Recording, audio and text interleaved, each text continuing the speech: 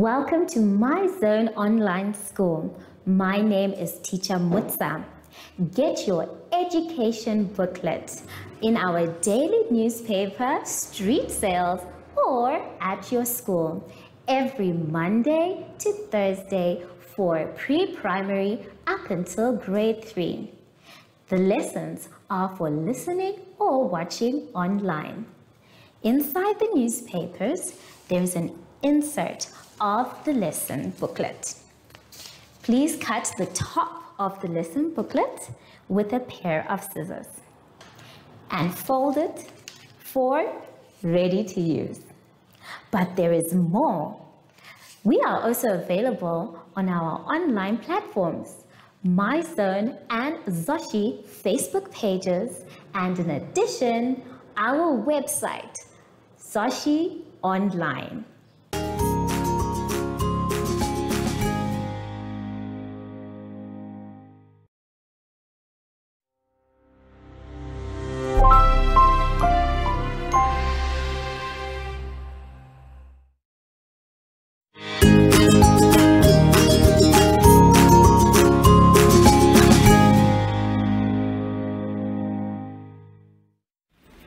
Hello everyone and welcome to My Zone Online School. My name is Teacher Mutsa and thank you so much for joining me today. Our theme this week is local transport. And before we get into any lessons, boys and girls, we need to sanitize. So let's take our sanitizer and sing our special sanitizing song.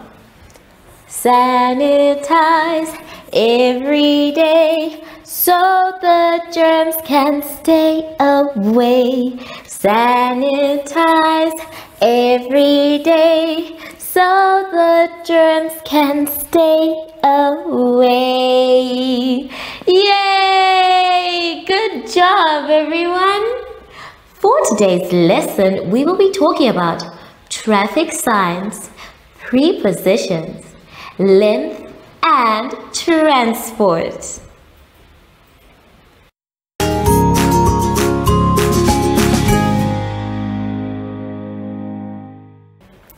Now, boys and girls, for us to start our lesson, let us go to page 23. On page 23, we are going to be matching, and we're going to be matching our road signs. Now, a part of transport is the ability to read what the road signs say. We have 5 road signs that are very important, and I'm going to explain what each one means. So let's take a look at the board. The first one that's in your booklet is the one where it has a car and it's blue and a red line on it. This one says no parking. No cars are allowed to park in that area. So whenever this sign comes up, we know that it is no parking. The next one that we see is this one. It has a line in the middle and is red. This one says that there is no entry, which means there is no way to go through. So when you see this one, you need to tell the driver that no, Mr. Driver, we are not allowed to go through because that sign says no entry. The next sign that we have, we all know this one. This one is a stop sign, which tells any vehicle that is on the road to stop.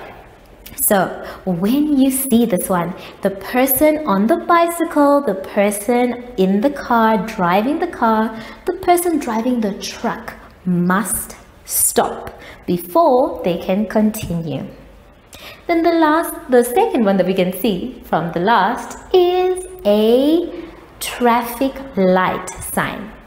Now this one allows us to either go, stop, or prepare to stop. This traffic light we can see all over our cities and towns. So the next time you see a traffic light, you know that it's telling you something as the light changes.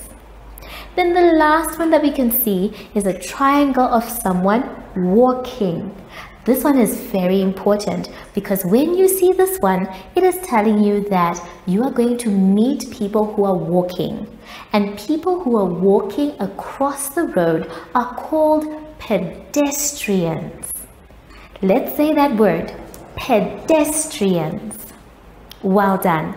So, if you see this little sign with the triangle, it is telling us that it is time to walk. Now, you are going to match the road signs to the boxes that you can see on your page. Let's take a look at the boxes. Now, each box has a different instruction, and you need to match with your pencil from the road sign to the actual instruction. The first box says stop. Stop. Which road sign matches the box? I'd like you to please draw a line. Well done. The next one says pedestrian crossing. Pedestrian crossing. Remember, I said pedestrian is a special name we give to people who are walking. Which road sign shows us a pedestrian crossing? Good job. Please draw a line to that one. Make sure your lines are neat. Now the rest of them you are going to figure out by yourselves. It says traffic light. Then the next one says no entry. And the last one says no parking. When you're done with this exercise, boys and girls, which I'm sure will not take you too much time, I'd like you to please join me on the next page, page 24. On page 24, we are going to be following a set of instructions. Now, the instructions that are there are for us to do or draw. We're going to start by looking at our picture. On our picture, we have a dog or a puppy, I'm sure, and then we have 3 people sitting on a bench. Now, we need to follow these instructions clearly. And if you're not sure what to do after we read the instructions, please ask an adult to read for you. So the first thing that you're going to do, boys and girls, is to draw a circle around the child sitting in the middle. You can see that we have 3 children. 1, 2, 3. We need to draw a circle around the one in the middle. Very good. The next one says, draw a ball in front of the dog. You can see that we have a cute little dog there. And you need to draw a ball in front of the dog. Well done. The next one says, color in the bench on which the children are sitting on. You can see that the item that the children are sitting on is a bench. You are going to color that bench. And the last thing that you're going to do is draw a tree behind the 3 children in the picture. Behind means the back of. So your tree must not be next to the bench or close to the dog, but behind the children. Make sure your tree is long enough for us to see it. Once you are done with that, I'm pretty sure it will take you not too much time.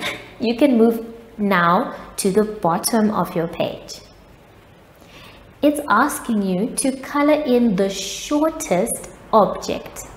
Now, short in this case can also mean small. So you need to find the one that is the shortest.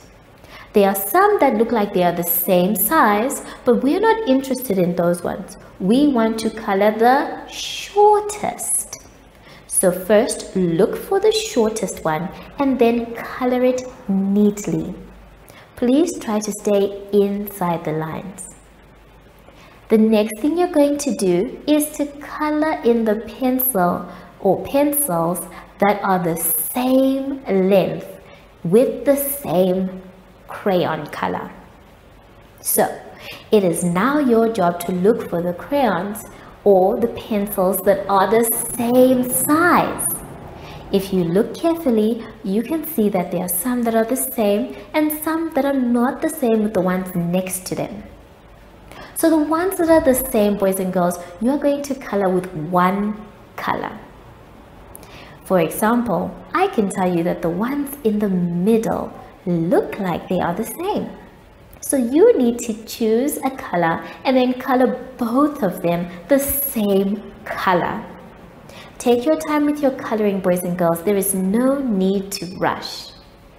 And after you have done this part of the exercise, we're going to do another activity on the next page, page 25.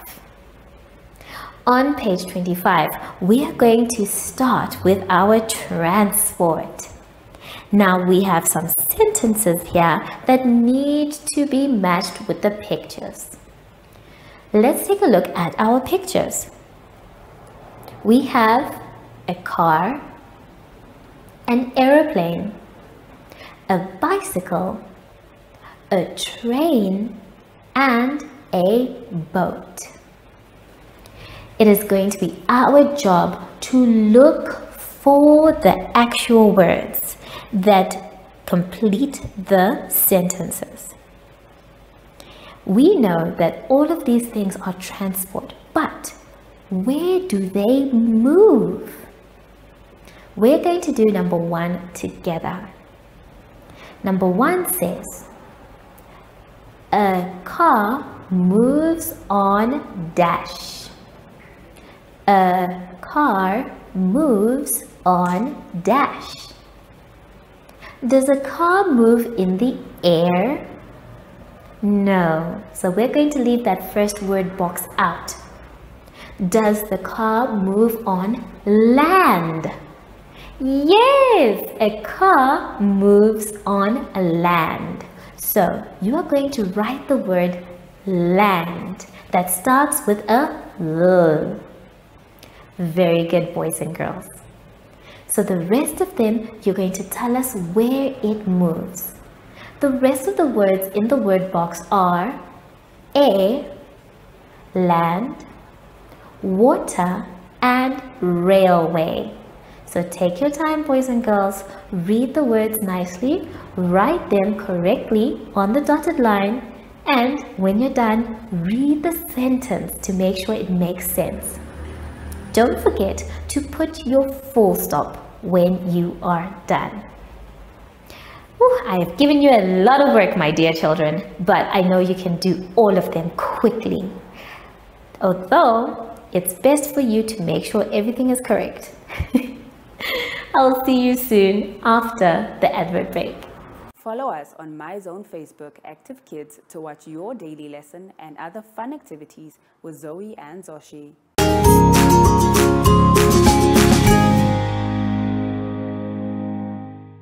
We have now come to the end of our lesson, boys and girls, and I really hope you had fun.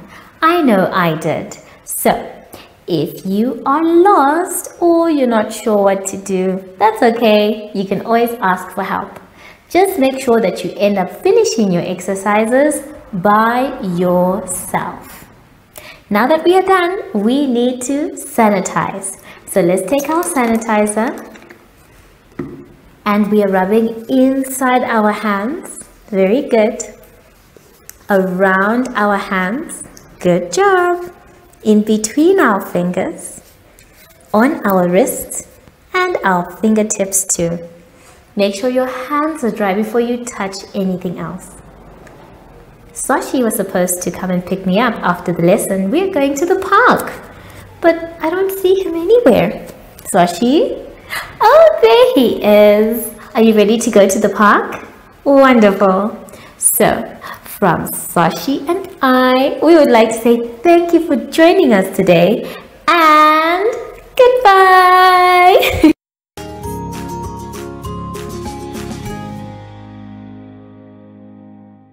Our online school will help you along the way. Find us at www.zoshi.online and download the booklet. Follow us on Facebook to never miss a video. Subscribe to our Zoshi Telegram channel if you want to receive daily updates. Proudly sponsored by the Ministry of Education, Arts and Culture, Namibian Community Trust, UNICEF, My Zone Online School, Amos Meerkat Syllabus, and Capricorn Foundation.